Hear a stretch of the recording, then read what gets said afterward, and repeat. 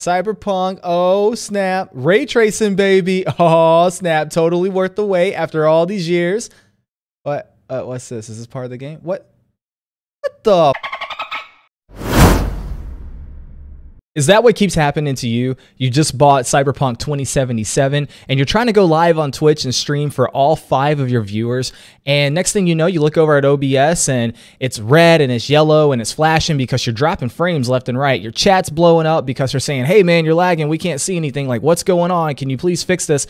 Well, I'm here to help you fix that problem. You see, if you are streaming on a single PC, it's already very hard to accomplish that successfully and still run a game at decent settings. But when you take a game like Cyberpunk and you put that on a single PC setup and you try to stream it at decent settings, maintain a 60 FPS frame rate, and still go live, yeah, you're asking for problems. Hello and welcome back to E-Rock on Deck. My name is Eric, I go by E-Rock, and today we're talking about how you can live stream Cyberpunk 2077 on a single PC and not have any drop frames. Okay, so first things first, we need to address the elephant in the room. There are no settings on the planet that can help you if all the hardware in your PC is 5, 6, 7, 8 years old even at this point. Live streaming is very taxing on the system and a lot of people don't fully understand that. If you're trying to live stream a game and play that game and also have Discord running, a web browser running, and your chat is going off in Twitch and all this other stuff all on a single PC, no matter what CPU you have, that is a lot of stuff going on. The first thing that you need to address is how old is my hardware? Assuming you have somewhat fairly recent-ish hardware, like within the last,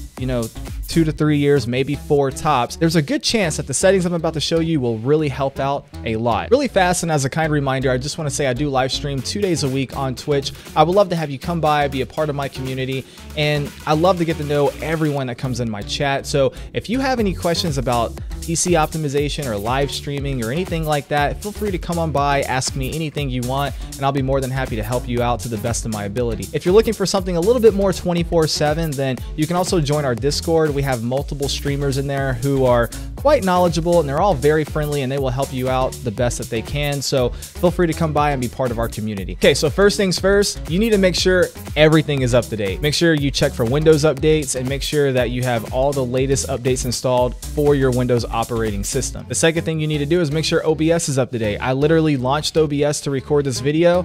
Boom, there was an update. I was just using it last night. There was no update. So sometime between last night and this morning, there was a massive update. So make sure your OBS is up to date. Another update that you can do that a lot of YouTubers completely forget to tell you about is your motherboard. Most motherboards receive updates on a routine basis, so make sure you go and you check for the latest updates regarding your motherboard and you get those installed as well. That's also going to help out. In summary, make sure your Windows is up to date, your OBS is up to date, you have the latest graphics drivers for your graphics card, and also make sure your motherboard is up to date, and that's going to be your foundation. Okay, so tip number 2 is you need to get a baseline of where your system currently stands in regards to playing Cyberpunk 2077. This means without going live, just simply playing the game. How well can your system run the game? Can you run it on medium, high, ultra, ray tracing on or off? What is it? Like, you need to know this information.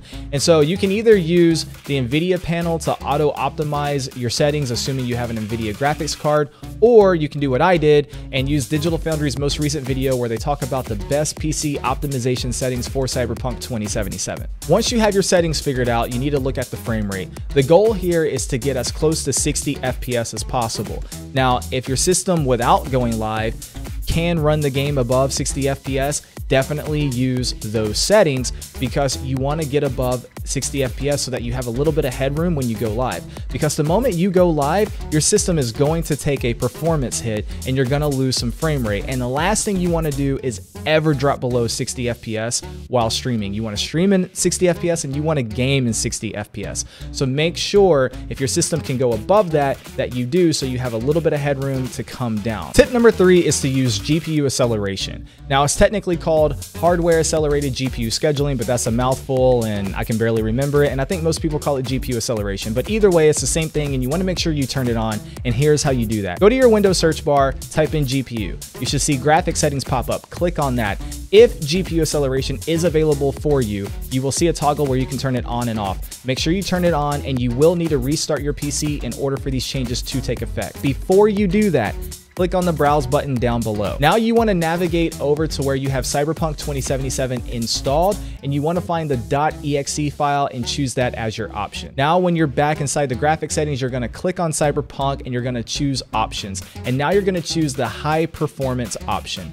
Now restart your PC to let all the changes take effect. GPU acceleration is a new feature in Windows 10 version 2004, and after applying it, I was able to see that OBS was able to run significantly better, like even better than admin mode. So definitely make sure you choose this option over admin mode. However, if you're using this, you can no longer use OBS as admin mode because these two options will conflict. You will have to choose for yourself if you want OBS admin mode or GPU acceleration. For me, in my case, after testing both, GPU acceleration was significantly better. Tip number 4 is to run OBS in admin mode only if you're not using GPU acceleration. If GPU acceleration is not an option for you for whatever reason, or if you have just decided that you don't want to turn it on for whatever reason, then run OBS in admin mode because that is going to be your next best bet for getting optimal performance. Tip number 5 is a little bit out of order. This really kind of falls into the settings situation, but then when I was thinking about tip number 6, I realized this kind of goes hand in hand with it. Tip number 5 is to make sure you're using game capture over display capture when you're capturing your gameplay for your live stream. Now, game capture is significantly less resource intensive when compared to display capture, so it's going to free up a lot of resources for your PC, and it's going to allow your OBS to run better, your game to run better. Basically, you're going to drop a lot less frames, so just make sure you're using game capture. The only caveat here is that game capture can be a little bit finicky with higher frame rates for some reason, especially on Cyberpunk, so make sure you go back into your Cyberpunk settings and you cap it at 60 FPS. And the chances are you're probably not going to get too far above 60 FPS anyway, so you're not really giving up a lot here. So just make sure you cap it at 60 FPS, you're streaming in 60 FPS, and you're using game capture over display capture. These next few tips and tricks are going to be very simple, straight to the point, not going to take up much of your time, but they definitely help free up some resources for your PC, and they're honestly not really needed, so let's just go ahead and get rid of them. Go into your settings and turn off the Xbox game bar and all associated recording features with it. So mic recording, video recording, auto capture, clips, whatever it's called, turn all that stuff off. You don't need it. It doesn't need to be running in the background, and it's going to help free up resources for your system anyway. The next thing you can do is go and turn on Windows Game Mode. I know game mode used to be very buggy, it didn't work right, and it became an industry standard to say no, turn game mode off because it's just going to hurt your games. But Microsoft has patched it, and now works the way it's supposed to work, and most streamers agree that game mode is now safe to use. You should now see a performance increase by turning game mode on, so make sure you turn it on. Okay, so the next thing you need to do is to set Cyberpunk as priority underneath your CPU processes in your task manager. The only downside to doing this is that it resets every time you close out of your game. If you want to use this as a performance benefit, you're gonna have to manually do this every single time you launch your game. So it's really up to you if you want to use this feature or not. The next thing you can do is go into your Windows settings and look for power options and turn on a high performance mode. So for me, I actually have an AMD system, so I have AMD high performance as an option, and that's what I'm using. If you have that same option, I encourage you to check it. A lot of people also use AMD balance. That's not a bad option either, but high performance does exactly what it's supposed to do. It's high performance. So if that is an option for you, turn it on. Unfortunately, I'm not really sure what the Intel system side of things look like. If you have some type of high performance option, make sure you're using that option. Lastly, and definitely don't overlook this one because it sounds too easy, right? It's one of those things. It's like, oh, that's too simple. That can't really make that big of a difference. No. It definitely makes a difference. I cannot tell you how many times I've had to deal with a laggy stream and drop frames inside of OBS, all because I didn't do this one simple little trick. Disable the preview window inside of OBS. There, I said it. I know no one wants to do that because everyone wants to monitor their stream in real time. You want to be able to know exactly what you're looking like, exactly what's going on. I get it entirely. But it is not worth the performance hit. Oh man, there's no way that makes a big difference. It does. Trust me, it does. I've watched almost every Harris Heller video. I've heard him say this multiple times and I ignored it every single time. I would run a stream and I would drop frames and I would lag and I would check everything under the sun except this one little thing. And then one day I decided to turn it off. Boom.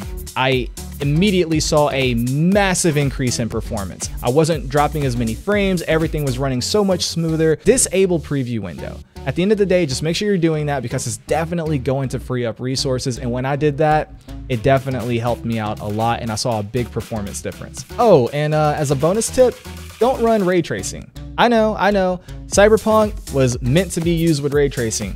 To an extent, I agree, but it's too demanding if you're trying to stream it. If you're running the game offline and you're playing by yourself and you're not streaming it for people, fine, run ray tracing all you want. But if you're trying to go live and you're trying to make sure you're not dropping frames and you're giving your viewers the best experience possible, do not turn on ray tracing. It's going to be way too much of a performance hit. Maybe, just maybe. If you have a 3080 or a 3090, you can get away with turning it on your stream. But I can tell you for certain, if you have a 3070, because I do, and if you have anything lower than a 3070, you are not going to be able to go live, use a single PC, run Cyberpunk, and have ray tracing running and maintain 60 FPS. You're not going to be able to do it. You're going to have to turn ray tracing off. So yeah, as a bonus tip, turn off ray tracing. So right now you're looking at footage of me playing Cyberpunk at my best optimized settings with ray tracing turned off, and I'm live streaming. And as you can see, I'm getting a consistent 60 FPS inside of the game. And when you look at the OBS preview window, I'm barely dropping any frames. Technically speaking, OBS is still going to say you're dropping a few frames here and there, but here's what you need to understand about that. These frames are not always entirely accurate, and here's what I mean. OBS will register a frame drop if you simply Alt-Tab out of the game into another application. So if you switch between Cyberpunk over to OBS because you want to check something really quickly, that's going to register as a drop frame. But technically speaking, you didn't actually drop any frames. You may actually drop a couple of real frames here and there, but in the grand scheme of things, if you've rendered 100,000 frames and you've only dropped 40 and it was one here, 5 minutes goes by and you dropped another one there, that's not going to be detectable by the human eye. No one's going to see it. On your stream, it's going to come across like you've never dropped a single frame ever. When I say no drop frames, I don't necessarily mean that the OBS window says 0, but what I mean is that you don't have any red or yellow text indicating there's a problem, and your FPS marker is holding stable at 60,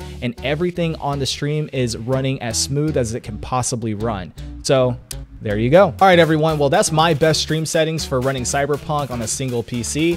And I hope you learned something, and I really hope this helps you. If you use these settings and it makes a difference for you, will you please let me know in the comments below? Or better yet, come by my stream and let me know live. I would love to know. I really want to know if this helped you out. If you enjoyed this video and it did make a difference, please hit that like button. It goes a long way in helping me out. And if you're new here and you like content like this, hit that subscribe button for more videos like this, because I try to upload weekly. I don't always make it weekly, but you know, I prefer quality over quantity. So hopefully you're enjoying what you see, but hit that sub button and come back for more videos in the future. Thank you so much for your time. Thank you for stopping by and checking out the video.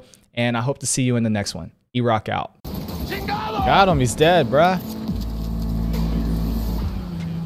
Hearing him say Jackie reminded me of Chris Tucker saying Jackie.